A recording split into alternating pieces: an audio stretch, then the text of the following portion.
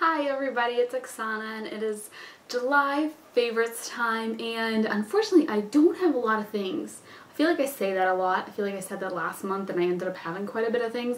But this time I really think that I don't have that much stuff. But I tried to throw in some, non-makeup things in here to kind of spice it up so it's not a super short video. But I'll start with the makeup. So I have in here this amazing Buckthorn fruit oil that I got from the All Natural Faces store. And this is different than the seed oil. This is very orange. And it is very staining to your skin. See the orangeness?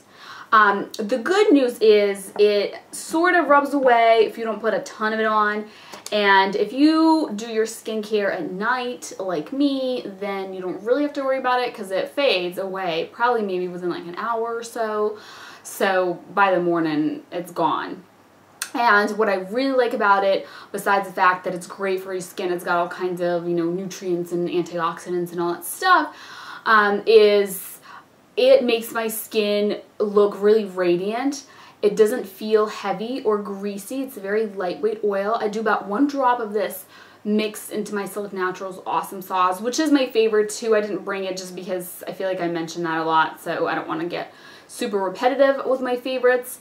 But that is my Holy Grail serum, and that is all I do for moisturization in the summer because my skin is not dry in this heat and humidity of the South. So this is just an amazing, amazing oil. This one is cold pressed, which means that most of the nutrients are preserved. Heat is not used and it's not processed with chemicals and stuff like that. So just wonderful. And it doesn't smell that bad, but it does have a pretty unique, like, not ridiculously strong, but like a noticeable scent. I don't mind it at all. I can see how maybe some people may not like it, and they have one with essential oil of lavender in it for people that don't like the scent, that want something to mask it. But I'm fine, so I just got the regular plain one. And then for makeup, so if you watched my little tiny haul of just these 2 things from the All Natural Face, you'd know I also got their loose powder foundation, and I really like it. I like their pressed foundation a lot, and I'm planning on pressing this myself just so I can kind of press it with my own ingredients and not have preservatives in there. But this is such a wonderful foundation. I feel like the All Natural Face foundation isn't talked about quite as much as other mineral foundations, but I just think it's wonderful. And the color I have is Light Beige Warm, which is a pretty good match for me. Here it is on my hand. My hand's obviously kind of tan compared to my face, but it's a really good match. It's nice and warm. I used to use the Porcelain Kiss by Honey, but this one is a little bit warmer. So if you're warm toned, this might work a little better for you, but you're kind of like the same level as Porcelain Kiss by Honey. It might appear a teeny bit darker just because of the tones are slightly different. But I really, really like this. It is matte, but it doesn't look powdery or dry. You can build it up to have quite good coverage. And it looks natural. It looks flawless. I love it. It doesn't feel drying or cakey on my skin. It's just a wonderful mineral powder foundation. They have so many colors. The ingredients are really plain and basic. Mica, titanium dioxide, zinc oxide, boron nitride, and iron oxides for color. I mean, that's it. There's no silica or clays. If you have dry skin, like silica always dries me out. And another foundation is this foundation from the Conservatorie. This is their new, doesn't say what it's called, but it's some kind of like full coverage or complete coverage. That's what it's called. And this is the color Lumiere. This is their pressed foundation. Their regular one is now called Sheer Coverage, and this is the complete coverage. And I like this because it has really good coverage. and it's easy to use, nice pressed foundation. Just blends in good, has a really good finish.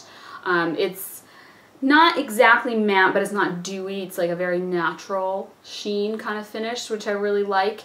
And it's just been easy to use. I've been using these two mineral foundations pretty much for the entire month of July because it's hot and I feel like my skin does better with powder this time of year. Ironically, I'm not wearing either one of these right now, but that's what I've been wearing most of July, is these two things. And then I also noticed that I wore this lipstick quite a bit. This is Pinkle Twinkle from Red Apple Lipstick. And it's just been one of those like easy to throw on colors that just kind of goes with everything, and is also like if I'm not wearing a lot of makeup, it doesn't necessarily look like too colorful or too bright or anything like that. So again, I don't have this on my lips right now, but I have worn it in quite a few recent videos that I've done, and I thought I would mention it because I noticed that I'm wearing it a lot. It's been a favorite. And it's just a really pretty color.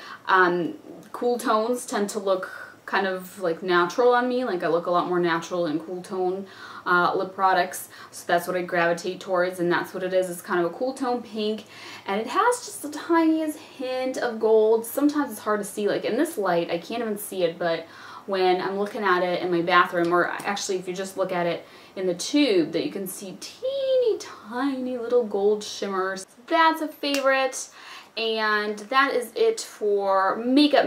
Then I have this skincare item. This is a Sibu Beauty Buckthorn Balancing Facial Cleanser. And I got this a while back. I also have their Solid Bar. And I've been using the Solid Bar with my Clairsonic Mia. And that's been working really well for me. But then I was thinking I need to start using this because I guess it doesn't expire till 2015.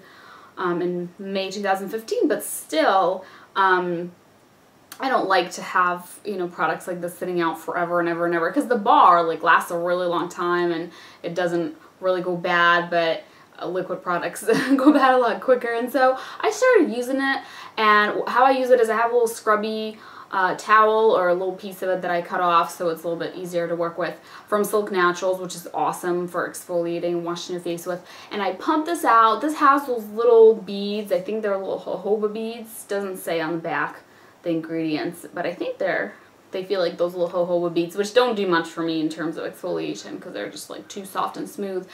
But the little scrubby towel from Silk Naturals does, and I just wash my face with it. It lathers up, and it works really well. I really like it. It leaves my skin feeling really nice and clean, but like not overly clean, not like squeaky clean where it feels tight or dry. So definitely just a really nice cleanser, and I've been enjoying it this month, and I'm going to continue to use it until I use it up. And then I have this kind of I don't know, tool sort of thing. This is just a nail file. Here's what it looks like. Nothing special about the nail file itself. I got this from Sephora, and this is actually Tweezerman is the brand. And it's kind of expensive for a nail file. It's like $5. I don't think that it's necessarily like the most amazing nail file I've ever used. It's just as good as any other nail file. I don't really know what it would have to do to set itself apart. But the reason that it's my favorites is this little case that it's in. This little plastic case. This is so nifty. I can't believe I didn't know something like this existed, and I can't believe it's not more common. Maybe I just haven't been paying attention, but this is such a good idea because nail files always file away at like everything in your purse. And it's so annoying. So to have a nice little case like this where it doesn't take up much more room than it would normally, and it's still nice and slim, this is just perfect. So I keep this in my purse, and I'm just really happy with it. It's awesome. I always, I like to have a nail file in my purse because it's so handy. You never know when you like chip or break a nail, and I hate having that kind of like feeling where it's scratchy and it really bothers me. I need to file it right away. So a really good thing to have.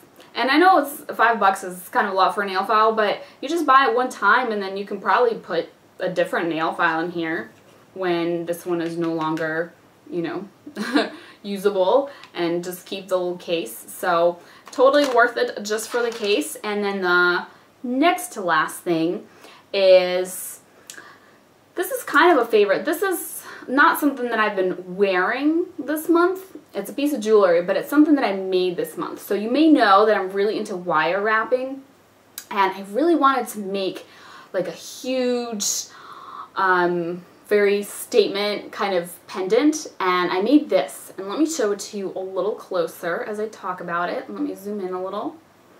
So this is chevron amethyst is a stone. And I really wanted to make something massive like this, where I can put a lot of different like details, a lot of different styles, incorporate it all into one thing. So just kind of like an example of all the different things I do in one item. And so this is more of like something I'm proud of this month. I'm proud that I made this and finished it, because it took me a really long time. It was a lot of work. And I'm just really excited. I know it's gigantic, and I may not realistically wear it very often, just because I don't think you can just wear it with anything every day. But I mean, I can see myself wearing it on certain occasions, depending on, you know, maybe with like a dress, more like a formal thing. But this is just more of something I'm really excited about that I finished this month. So that is that, and then the last thing are these crepes, and the brand is called Lister. This is what the packaging looks like, and they have really basic ingredients. They're imported from France, and the ingredients are fresh whole milk, wheat flour, sugar, whole eggs, concentrated butter, 12%, salt, and buckwheat flour. And that is it. So there's no added flavors or anything. It is just kind of basic crepe ingredients, and they taste so good. They're a little bit sweet, so it's kind of like a treat. You can tell that they have sugar in them, but they're so good. They're thin, and they're really, really good. And I have not been able to find them here at all. I can't find them for sale online. My Whole Foods store doesn't carry them, which is where I found them when I was visiting my parents in Massachusetts. It's carried in like the New England area, but it's not carried down south. And they told me that they can't order them because they are in like a different regional area, and so they can't even get them, unfortunately. So I got this package because my mom mailed it to me. Well, she was mailing me a bunch of stuff that I forgot over at their house after my trip. And so I was like, pick me up some of those crepes, throw them in the package. And she did. So I'm very thankful for that. And now I have them. I have another package she got me too. So very exciting. And that is a food favorite. And I almost forgot the very, very last thing. I don't have anything physically in front of me, and that's why I almost forgot, but juicing. I have been really enjoying juicing this past month, and I'm going to make a video where I actually show you my juicer. It's too heavy and big for me to like bring it upstairs where I film and show it to you. But I've been making vegetable juice after visiting my mom and using her juicer. I came home and I was like, I need to get me a juicer. And Dash is the brand of it. I'll show it to you and maybe show you like how I actually use it and all that stuff in a separate video where I talk all about juicing. But that has been a favorite, is making vegetable juices with my juicer. So that is it. Those are all of my favorites for July, and thank you very much for watching. I will see you next time. Bye.